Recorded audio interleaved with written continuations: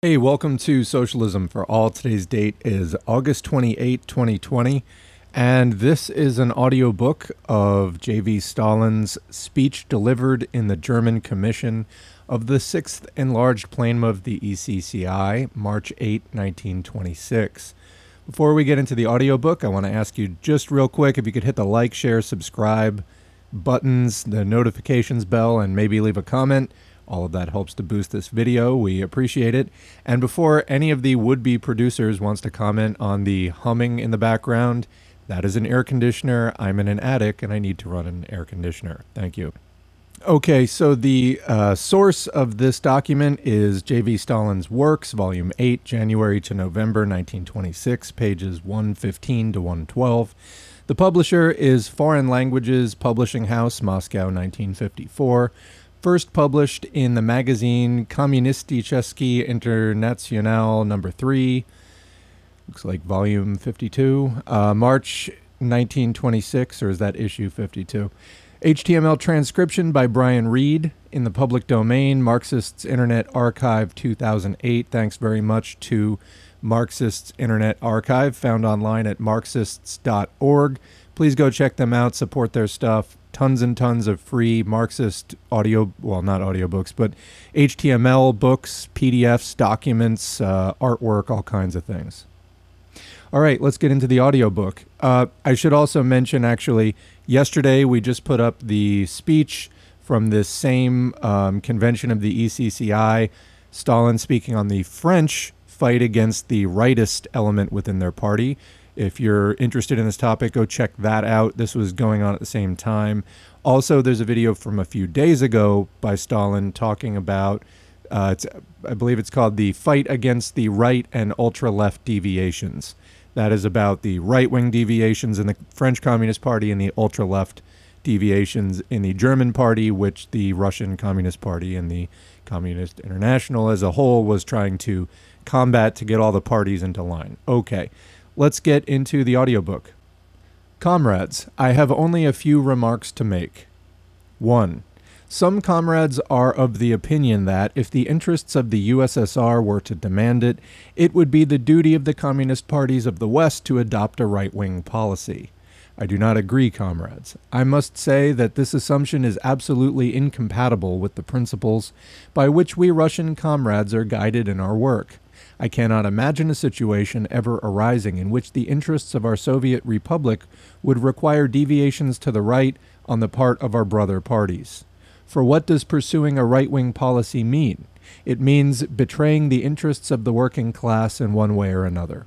I cannot imagine that the interests of the USSR could require our brother parties to betray the interests of the working class even for a single moment. I cannot imagine that the interests of our republic, which is the base of the worldwide revolutionary proletarian movement, could require not the maximum revolutionary spirit and political activity of the workers of the West, but a diminution of their activity, a blunting of their revolutionary spirit. Such an assumption is insulting to us, to the Russian comrades. I therefore consider it my duty to dissociate myself wholly and completely from such an absurd and absolutely unacceptable assumption. 2. About the Central Committee of the German Communist Party. We hear the voices of certain intellectuals asserting that the Central Committee of the German Communist Party is weak, that its leadership is feeble, that the work is adversely affected by the absence of intellectual forces in the Central Committee, that the Central Committee does not exist, and so forth. That is all untrue, comrades. I consider such talk as the antics of intellectuals unworthy of communists. The present Central Committee of the German Communist Party did not take shape accidentally. It was born in the struggle against right-wing errors. It gained strength in the struggle against ultra-left errors. It is therefore neither right nor ultra-left. It is a Leninist Central Committee. It is precisely that leading working-class group which the German Communist Party needs just now. It is said that theoretical knowledge is not a strong point with the present Central Committee. What of it? If the policy is correct, theoretical knowledge will come in due course. Knowledge is something acquirable. If you haven't got it today, you may get it tomorrow. But a correct policy, such as the Central Committee of the German Communist Party is now pursuing, is not so easily mastered by certain conceited intellectuals. The strength of the present Central Committee lies in the fact that it is pursuing a correct Leninist policy, and that is something which the puny intellectuals who pride themselves on their, quote, knowledge, refuse to recognize. In the opinion of certain comrades, it is enough for an intellectual to have read some 2 or 3 books, or to have written a couple of pamphlets, for him to lay claim to the right of leading the party. That is wrong, comrades. It is ridiculously wrong. You may have written whole tomes on philosophy, but if you have not mastered the correct policy of the Central Committee of the German Communist Party, you cannot be allowed at the helm of the party. Comrade Tellman uses the services of these intellectuals if they really want to serve the cause of the working class, or send them to the devil if they are determined to command at all costs. The fact that workers predominate in the present Central Committee is a big asset for the German Communist Party. What is the task of the German Communist Party? It is to find a path to the masses of workers with a social democratic outlook who have gone astray in the wilderness of social democratic confusion, and thus win over the majority of the working class to the side of the Communist Party. Its task is to help its brothers who have gone astray to find the right road and link up with the Communist Party. There are 2 possible methods of approach to the working class masses. One, which is characteristic of the intellectuals, is the method of lashing out at the workers, of, quote, winning over the workers, whip in hand, so to speak. It does not need proof that this method has nothing in common with the communist method because it only repels the workers instead of attracting them. The other method lies in finding a common language with our brothers who have gone astray and who have landed in the camp of the Social Democrats, helping them to extricate themselves from the social democratic wilderness and making it easier for them to come over to the side of communism. This method of work is the only communist one. That the present Central Committee is of proletarian composition is a fact which greatly facilitates the application of this latter method in Germany. It is to this that must be attributed those successes in forming a united front which the present Central Committee of the German Communist Party undoubtedly has to its credit. 3. About Meyer. I listened attentively to Meyer's sensible speech, but I must say that there was one point in it with which I cannot agree. It follows from what Meyer says that it was not he that came over to the Central Committee of the German Communist Party, but on the contrary, it was the Central Committee that came over to him. That is not true, comrades. He did not say so explicitly, but that idea was implicit in his whole speech. It is not true. It is a profound mistake. The present Central Committee was born in the struggle against the rights, in whose ranks Meyer was active until recently. The Central Committee cannot become right-wing if it does not want to go against its very nature, if it does not want to turn back the wheel of the history of the German Communist Party. If, nevertheless, Meyer has begun to come closer to this Central Committee, it follows from this that he has begun to move to the left, has begun to realize the errors of the rights, has begun to turn away from the rights. Consequently, it is not the Central Committee that is moving towards Meyer, but on the contrary, it is Meyer that is moving towards the Central Committee. He is moving towards the Central Committee, but he has not reached it yet. He has still to take another 2 or 3 steps away from the rights toward the Central Committee, fully to arrive at the position of the present leadership of the German Communist Party. I am far from regarding Meyer as a leper. I am not recommending that he should be kept at a distance. All I am saying is that he has to take another 2 or 3 steps forward if he wants to identify himself completely with the position of the present Central Committee of the German Communist Party. 4. About Scholem. I shall not dwell at length on the German ultra-lefts and on Scholem's policy. Quite enough has been said about that here. I only want to focus attention on one passage in his speech and to examine it critically. Scholem is now in favor of inter-party democracy. He therefore proposes that a general discussion should be started, that Brandler and Radek and everybody from the rights to the ultra-lefts should be invited, a general amnesty declared, and a general discussion opened. That would be wrong, comrades. We don't want that. Previously, Scholem was opposed to inter-party democracy. Now he is running to the other extreme and declaring in favor of unlimited and absolutely unrestrained democracy. Heaven save us from such democracy. The Russians have an apt saying, "Tell a fool to kneel and pray, and he will split his forehead bowing."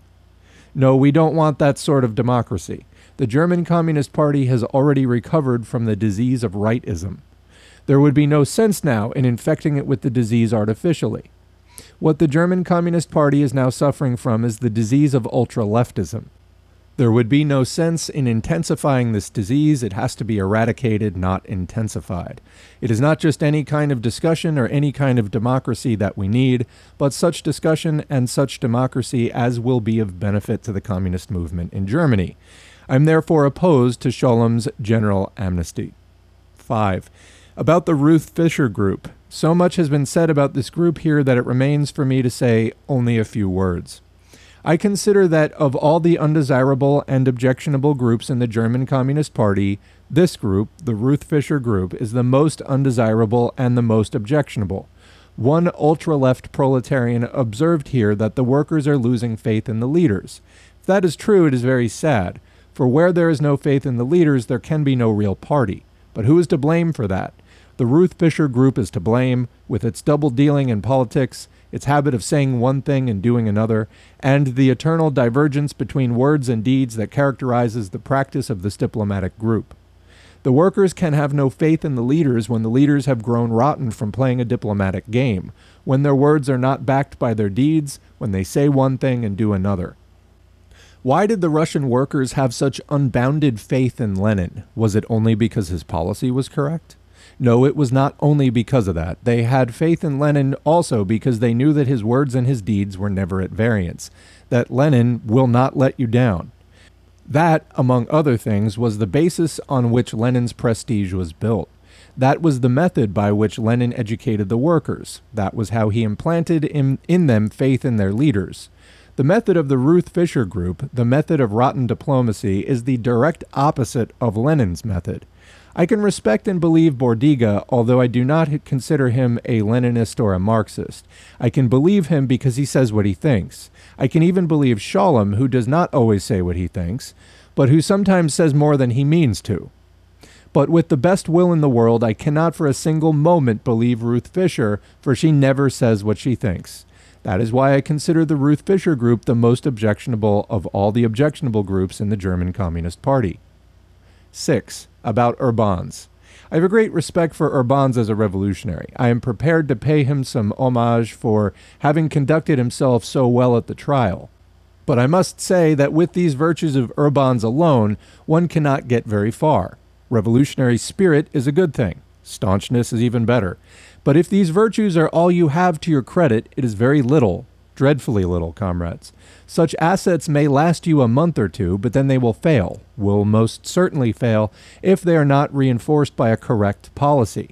An implacable struggle is now being waged in the German Communist Party between the Central Committee and the Katzgang. Where does Urbans stand? With the Katzgang or with the Central Committee? With the petty bourgeois philosopher Korsch or with the Central Committee? He has got to choose. He cannot stick halfway between these contending forces. Urbans must have the courage to say frankly and honestly where he stands, with the Central Committee or with its rabid opponents. Here, the utmost definiteness is required. Urbans' misfortune is that he apparently still lacks this definiteness, that he suffers from political short-sightedness. Political short-sightedness may be forgiven once, it may be forgiven twice, but if short-sightedness becomes a policy, it borders on the criminal. That is why I consider that Urbans must define his position frankly and honestly if he does not want to forfeit the last vestiges of himself at the trial. The working class masses need a correct policy. If Urbans proves to have no clear and definite policy, then one does not have to be a prophet to foretell that of his prestige not even the memory will remain. End of audiobook. So there you go, another short one. This was, again, the speech delivered in the German Commission of the Sixth Enlarged Plenum of the E.C.C.I. in March of 1926, as the Communist Party was doing some housekeeping, dealing with some inside baseball, internal drama. What do you think? Do you have strong feelings about the Ruth Fisher gang, or have you studied this previously and drawn strong conclusions? Leave it in the comments. Otherwise, I like these little tidbits. They give us some insight into diplomacy within the party, the working out of politics within a working communist party. That's always, good to see. Mistakes that were made, successes, because it can teach us how to do things today. I also think I've been doing a lot of Stalin videos. This is kind of particular interest to me. I did a lot of Marx and Engels earlier, and we'll of course be doing more of that. But Stalin, it's such a taboo to talk about Stalin in even a neutral way. I post these things in R Socialism on Reddit sometimes and just get hammered by the quasi-liberals that are found over there. This is, of course, from 1926. Stalin was relatively young, was new to, being at the head of the USSR at this point. He would go on to rule for like another 30 years. He has such a reputation as a thug, of course. That was definitely helped along by salty Western bourgeois who wanted to poison the image of the USSR post-World War II, particularly. I just think it's interesting getting into Stalin. I don't see, at least in these early works, signs of that kind of, brutishness or, thuggery. So perhaps it will reveal itself at some point, but I really haven't seen it yet. I hear here a conscientious communist who wants the best for his party and for the working class. And with that, we're going to wrap it up. So again, this has been Socialism for All. Please follow facebook.com/Socialism for All. I should mention, actually, our page got brigaded by fash libertarians who were defending, not just defending, but coming in to glorify the Kenosha 17-year-old Kyle Rittenhouse shooter. And I posted some provocative memes that apparently worked, got posted into a Facebook group called the American Libertarian Army, I believe, if you want to go check them out. They're a public group, so you can actually, mass report their posts if you want. But not that I would suggest that. Disgusting, vile stuff. Of course, just promoting this little militia member, junior, white supremacist terrorist who was out there defending a car dealership, an insured car dealership, against, air quotes, looters. In other words, protesters coming out because yet another innocent black man got shot by police, is now, I believe, paralyzed from the waist down, whose name escapes me, and I really apologize for that. But look it up. It's in Wisconsin. Anyway, point being, that was long-winded. Facebook, yes. Follow us at facebook.com/Socialism for All. Going to be starting a Twitter probably this weekend because I can't fucking stand Facebook anymore. It's just fashion-enabling garbage. I reported about 500 comments that were just vile, clearly violent against the terms of Facebook's community standards such as they exist. Literally not a single one was removed, and yet some of my comments were targeted. So with that kind of slanted playing field, I feel like other options are definitely needed. So you'll probably be seeing a Socialism for All Twitter pretty soon. Of course, we're also on Patreon, patreon.com/Socialism for All. We've had great growth on both the YouTube and the Patreon. You can see the names of our current patrons on the screen. We're now up to 6. That's very exciting. We've only been doing this for a few months. We appreciate all of that support. Of course, the more actual money we get, the more time I can spend on this a week. I am shooting for like 5 videos a week right now and hitting it. The longer audiobooks take 2 or 3 hours. So, I mean, it's serious time out of my life to get in the headspace, do the recording, process the video, upload it, promote it, spread it, etc. So you're talking about, for a 3-hour video, like 8 or 9 hours sometimes of just, starting and stopping and doing all this. So your support is appreciated. You can support for as little as $2, as many as $200 a month, or many different slots in between. But please give what you can. I'd love to do this full time. I am highly educated, have good research skills, would love to do more with this channel. I just can't afford to right now. All right, and with that, we're going to leave it there. Thanks for listening, and we'll catch you on the next video.